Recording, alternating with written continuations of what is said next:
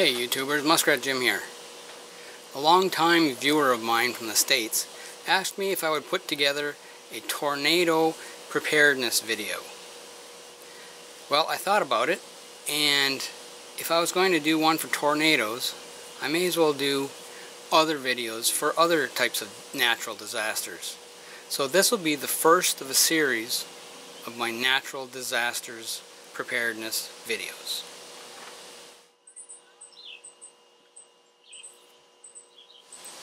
If you live in or near an area prone to tornadoes, you really should have some sort of a plan in place, because it's too late to plan once a tornado warning has been put into effect. Now there's a difference between a tornado warning and a tornado watch. A watch is when there are severe thunderstorms that could cause tornadoes. And a tornado warning is when a tornado is imminent and you should take cover immediately. So your tornado plan should consist of two parts. One, where to take cover. And two, how to deal with service interruptions after the storm is passed. So choose a place in your home that'll give you the most protection from strong winds and flying glass and debris. Ideally, this would be in your basement, under a stairwell, in a room with no windows, where you can take cover until the storm passes. So lacking a suitable basement location, your next best bet would be somewhere on the main floor that doesn't have any windows, so like an interior room or something, bathroom, a strong archway in a doorway, as long as it's away from flying glass. And failing that, even take cover under a table. Just cover your head, cover your face with whatever's available, and try to ride out the storm. High-rise apartments and office buildings, their floors and walls are made out of concrete and steel, so they're really quite safe. So if you find yourself there, then you should just get away from a window if you can, and get under a desk, and again, cover your head, cover your face, and just wait the few minutes it's going to take for the storm to actually pass through. If you happen to be outside, then get inside. You need some sort of cover over you. Tornadoes are incredibly strong. They've been known to lift up cars, like tip them over and stuff. So, if you're 100 pounds, or even if you're a 400-pound big boy, a tornado is strong enough to lift you up and throw you around. So it's really, really important to get inside. Now, the tornado is going to go through quite quickly. It's going to feel like forever, but it's really only a couple of minutes and then it's over. Then you have to start to pick up the pieces. See where you're at, see where your loved ones are, and try to hold things together. After a tornado passes, it's quite likely that some of your services will be interrupted, such as telephone service, electricity, gas.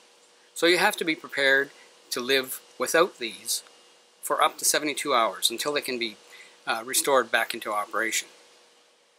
Now, you know as well as I do that 72 hours is a very small window, and in some disasters it takes the authorities longer to get those services back in place.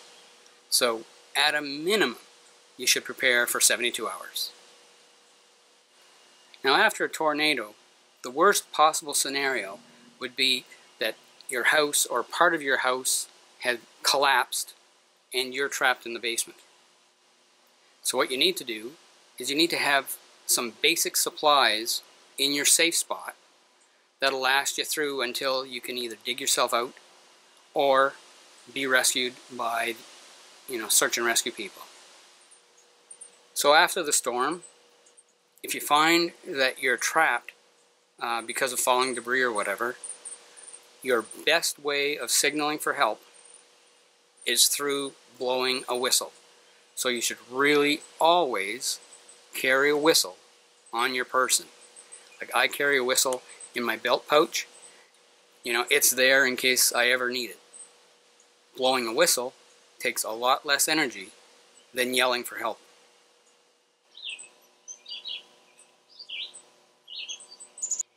So putting a disaster preparedness kit together doesn't have to be that difficult or expensive.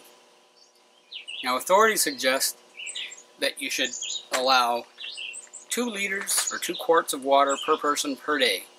So a package of water like this would last a family of 4 a couple of days. And some water is better than no water at all. So if you wanted to store 2 of these, then all the better.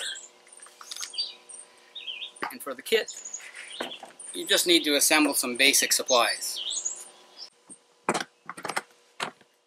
So in this plastic tote, I've got a bunch of things in here. This is just a zip-loc bag that has some important papers, passports, that sort of thing. You can do the same thing for medications. I've got some lighting, so here's a lantern, spare batteries for the lantern. I've got this crank radio. It's a solar powered crank radio, and it's got a USB port to charge a cell phone, but it's a radio. So it's important during a disaster to stay aware of what's going on. So something like this is really indispensable, and it also features a flashlight.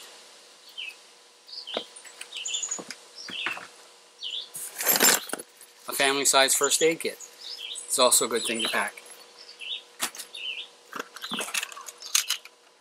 A few extra flashlights, more spare batteries,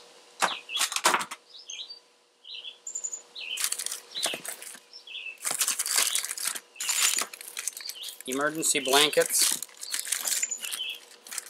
rain ponchos, stuff like that to keep warm. There's another emergency blanket. Another flashlight. This is a headlamp. I mentioned whistles earlier. Whistles come in a variety of types, but they make some that are really flat, so they're easier to carry.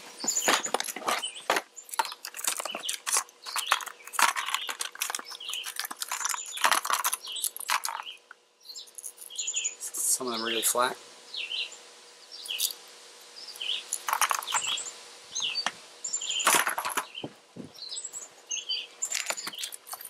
Here I've got a multi-tool.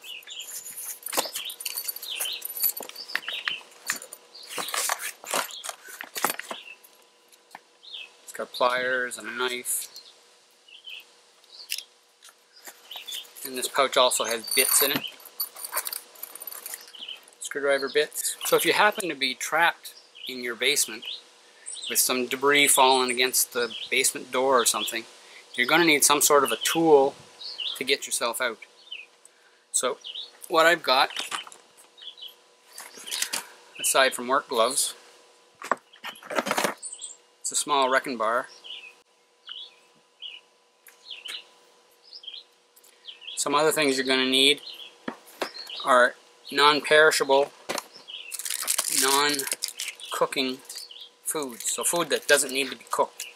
So here I've got some meats and some fish and some crackers. And I also have some candy and some gum. Just makes you feel better when you're eating something sweet. More batteries. You also need to take care of sanitation. So you should have Kleenex packets or toilet paper and some hand sanitizer. This is a can opener, a manual can opener in case I need it for these cans.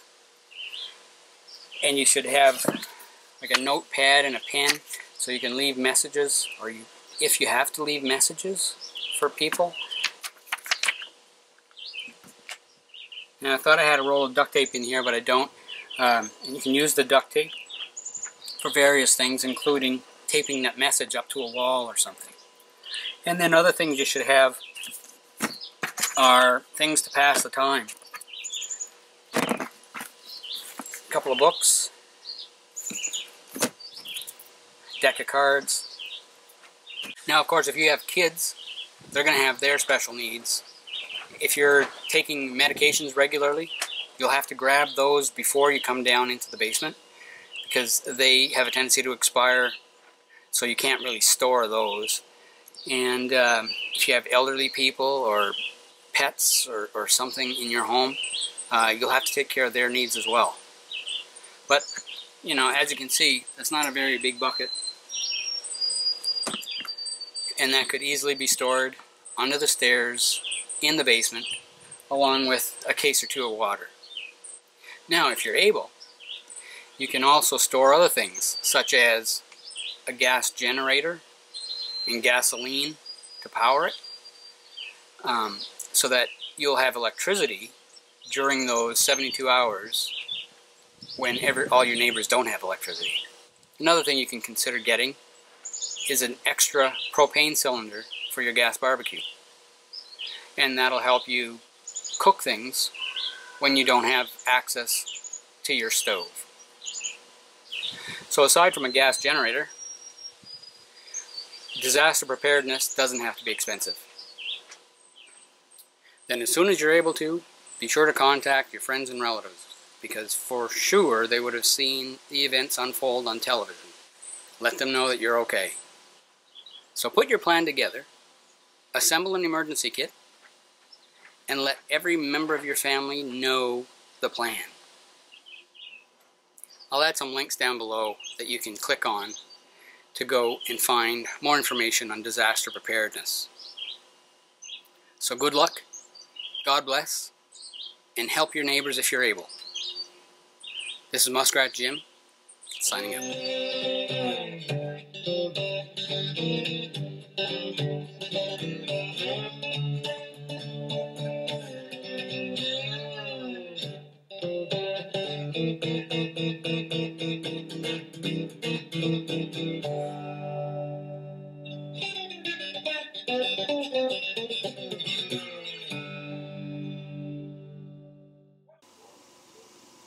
For more muskrat survival videos, be sure to like, comment, share, and subscribe. And remember to click the bell to receive notifications of newly uploaded videos on this channel.